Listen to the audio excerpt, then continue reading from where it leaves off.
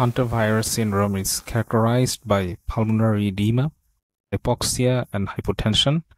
It is preceded by a flu-like illness.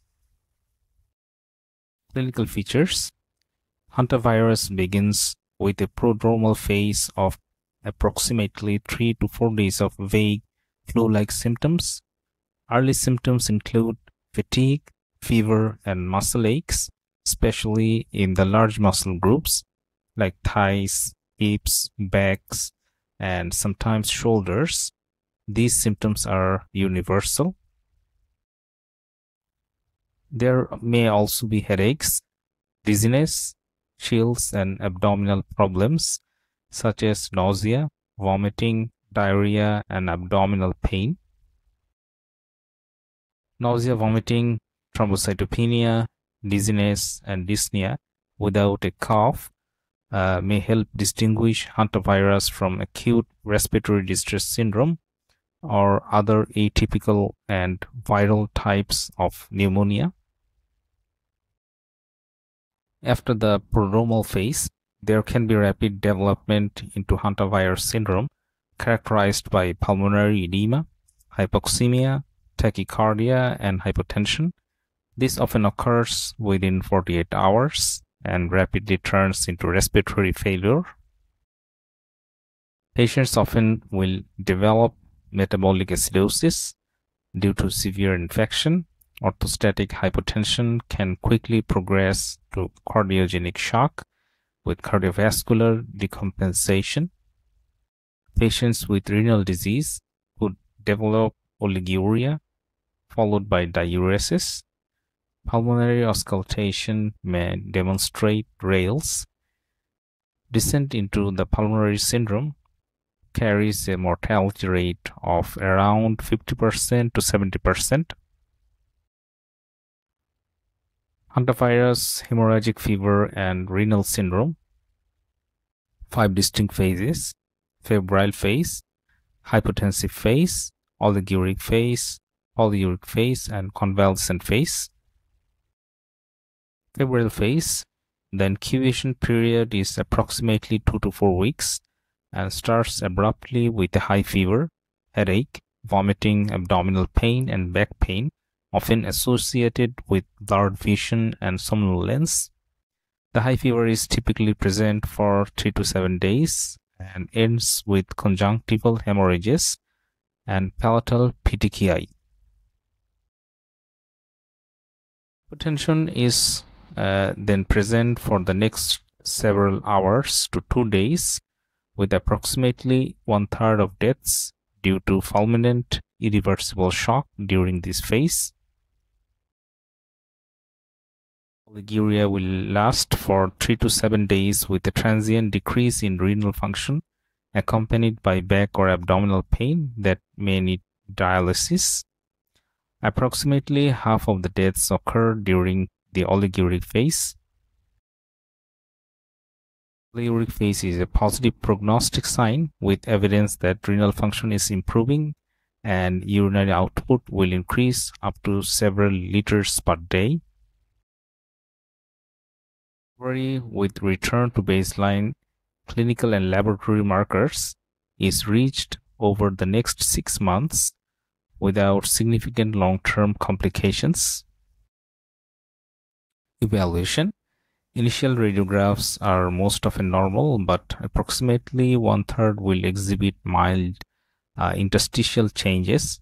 Heart size is normal and there are no findings of pulmonary vasculature engorgement within 48 hours. Basilar or central alveolar flooding occurs and pleural effusions are often seen. These findings differ from those seen in adult respiratory distress syndrome, which has a more peripheral distribution and lacks the early prominent interstitial edema. This chest radiograph is showing the initial interstitial infiltrates. This is the severe form of bilateral interstitial infiltrates. These radiographs showing the evolution of Hantavirus pulmonary syndrome in a 30-year-old woman, A showing before onset of illness, and the radiograph B is during admission, C after intubation, and D is just before death. CBC and PBF.